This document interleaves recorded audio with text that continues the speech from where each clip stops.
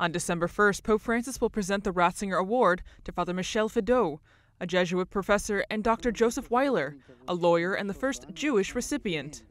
This is the 11th year of the Ratzinger Prize, which is the most important initiative of the Joseph Ratzinger-Benedict XVI Vatican Foundation. The award recognizes people for their publications, research, and work in the fields of theology, scripture, and philosophy.